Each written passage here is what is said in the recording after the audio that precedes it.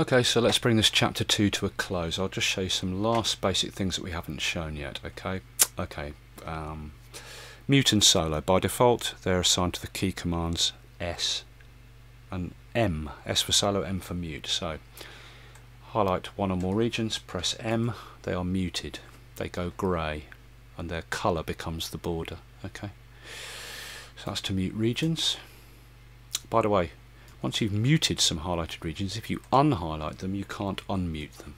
Okay, they have to be highlighted to unmute. Okay, but that doesn't mute the whole track. Look, I'm only muting the selected regions. Notice the track mute isn't active. Okay, to mute the whole track, use Control M, and then the regions on the track don't go grey, but their border becomes grey, and now you can see the track mute button is active. Okay, so Control M to mute the track, M by itself to mute selected regions, and solo's the same.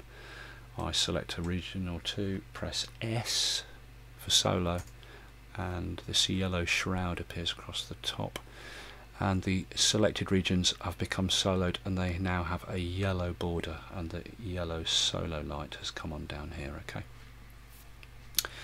Now, solo is slightly different from mute in that I can unselect regions and they come out of solo mode, and then I can just highlight them and they go into solo mode, or I can add additional regions like that and they automatically become soloed, unlike with mute where you have to highlight and then press the mute key to mute them. So you can do that. Okay, and S turns off region solo. To solo the whole track, you simply press Control S, and the S solo track button comes on. The regions don't change in colour or anything, but the whole track is soloed. Okay, so Control S is track solo. Okay, that's mute and solo. What else can we show you? Okay, this walking man catch, he's almost impossible to deactivate because he comes on when you press play. But if you turn him off and zoom in a bit, basically with him off, basically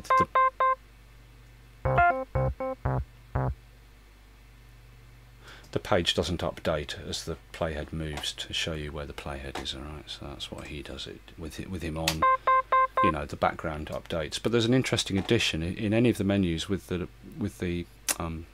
catch playhead walking man on. If you go to view scroll in play, that has a completely different effect, which is this. Watch, the playhead kind of stays in the screen, not in the middle but somewhere easily visible, and the background scrolls continuously.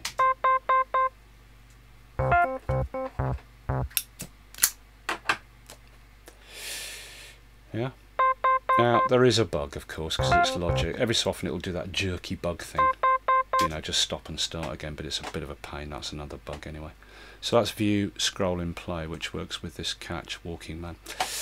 Okay, now I'll show you another major bug in logic, which is one of the most ridiculous bugs ever. And believe it or not, they introduced this bug in one of the updates. Okay, watch this. It's to do with this chain link. Now, if this worked properly, just leave it, right click on it and choose content link, and it becomes yellow. This has changed from the older logic. It's much easier to use, but there's a bug, and this is the bug. This is the way it works. I remember I assigned the piano roll to my screen set 2, so I select the green region, press 2, bring up my piano roll, and I'm looking at the content of 2. Press 1 to go back to my arrange screen set, highlight the pink region, press 2 to go to my piano roll screen set, and I'm looking at the contents of the pink region. Blue region, go to the screen set for piano roll, I'm looking at the blue region. Orange region, etc. If I select 2 or more regions and go to my screen set piano roll, it only shows one region, and not even the region I selected. You know what I mean? It's just, look, you've got to select the first one, go to the piano roll. Now it shows that alright. Select 2, go to the screen set for the piano roll, it only shows the first region. The second region is not, contents of the second region is not visible, which is just BS, because it does work in the lower piano roll. Look, you can see both regions' content, and even the coloured line showing you the beginning of each region. And if I bring in all 4 regions, it shows you all 4 regions and a coloured line at the beginning of each region. So it works in the Arrange page lower piano roll, but not on the screen set dedicated Arrange page. And that was a bug they introduced in 8.01 apparently. I mean, I got this after 8.01 was released and updated immediately to 8.02, so you know. Anyway, what a major cock up, eh? And it's the same in the Hypereditor. It only shows 1 region. So hopefully they'll fix that bug. But if you must edit multiple regions, unfortunately you're going to have to do it in this lower piano edit and just drag it all the way up like that. I just don't know any other way around it. If I find a way around it, I'll tell you. Alright, anyway, that's that. But that's what this link button does. Leave it in yellow and it just is content link, and whatever you have selected, the editor will show that content. Alright. Okay, I want to show you 2 other little things, and this is very clever. We didn't talk much about the cycle range, which is, you know, when you switch it on, it loops between the left and right locator. Okay, now to set your left right locator range, you simply choose where you want to begin, left click and hold down and drag out and let go where you want the right locator to be. Once you've done that, you can drag the front and back, or rather drag the right locator position forward or back and the left locator position forward or back, and it works to the snap. But look at this, there's another crafty, as well as the thing we showed before, we select a region and press 0 and it cycle ranges the selected region, right, and all that.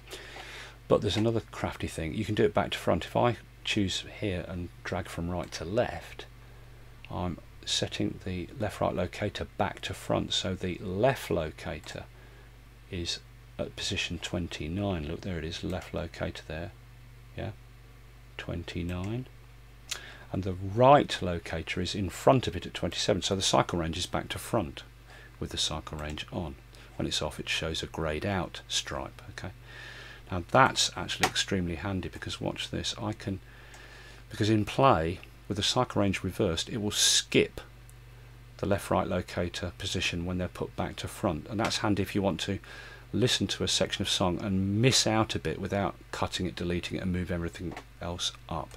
Watch this, it will skip. Brilliant, huh?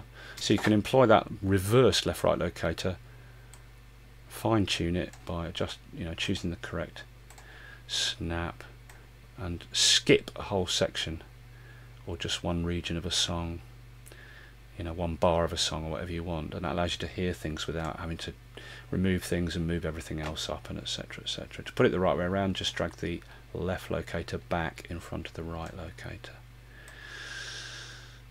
or do it down there using these number boxes. You just double click and type, you know, 25, and it sets the left locator at 25, double click the right locator, put it at 29, and it appears at 29, and press enter each time to fix that. And you can drag the whole thing around like that as well. Okay, so that's that. There's one other thing. If I bring in the bin with the B key, I've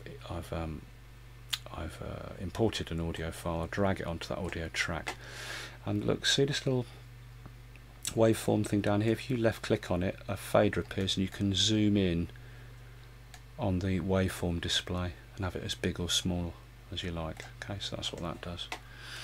Backspace, by the way, deletes selected regions, and you can't modify that backspace key. It is fixed on the command delete, so you highlight the region you want and backspace to delete. If you go into key commands, you can't modify that. Backspace is always delete. Okay, so I'll get rid of my bin. Okay, so look, there you go, that's chapter 2, and I've shown you a whole bunch of things. So we'll come back with chapter 3, and in chapter 3 what we will do is we will then start to build a little groove showing you all the things that we've learned already in operation, like in action. And in the process of chapter 3 we will explain the relationship between tracks, channel strips and the library, okay, as well as explaining the signal flow and a few other things. Alright, so I hope this has been useful to you, and I'm off to play a festival in Germany. I'll be back in a few days, and then I'll start work on chapter 3. I hope you've enjoyed it, and I'll see you soon. Have a good one.